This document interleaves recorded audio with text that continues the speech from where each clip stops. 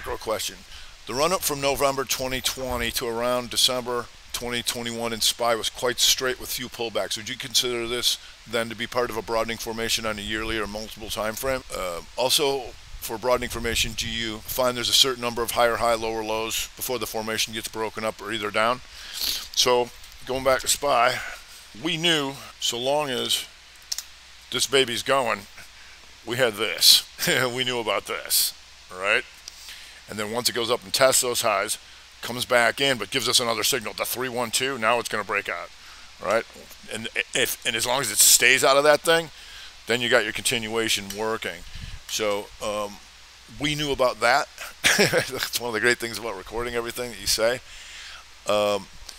So yes, multi-year time frame, big. And on the quarterly, here, we got the 312. Here, let me pull up, since everybody's on the macro, let me get my TC2000 up to show it to you. If and ye new, may as well. That's what we're here for, right? So in here, we knew about this too. If you go back to watch the macro vid, and you go to SPY and you go to quarterly, oh yeah, the 312. Did we know about that? You bet we did. And it was everybody. It was everybody. Is that going to fail? No way. All right? And so here, once again, outside bar is a broadening formation on the longer time frame. Right there was your big puking outside quarter. Then boom, new quarter right here. So you had continuity changing right here, which set this baby up. So we already knew about it down here. And then boom, off to the races. And that was a simultaneous break. How about QQQ? A little stronger, right? That was 3-2, right? Diamonds. Oh yeah. The 312 Chi-Town Hustle, right? And so now it's a little bit different of a story up in here. SPY's right on the quarter, still inside, right? So because we know now, as you've seen, like I said, Mark, things will change. We's red on the year, just so you know.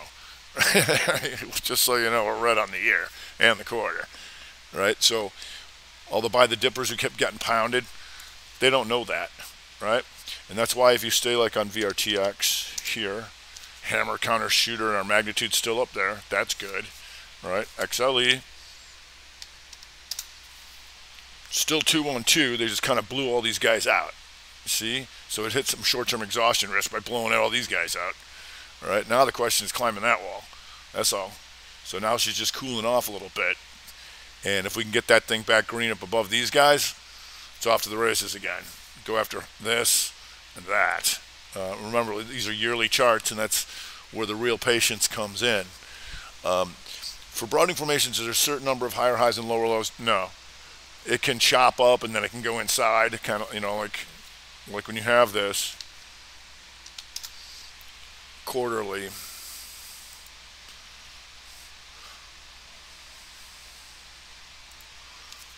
Here, right? We know that's a broadening formation because it's outside bar, right? The question is, how do you get out of that? So it's not a matter of higher highs or lower lows. It's, are you coming back through a previous range? That's something you want to know about, right?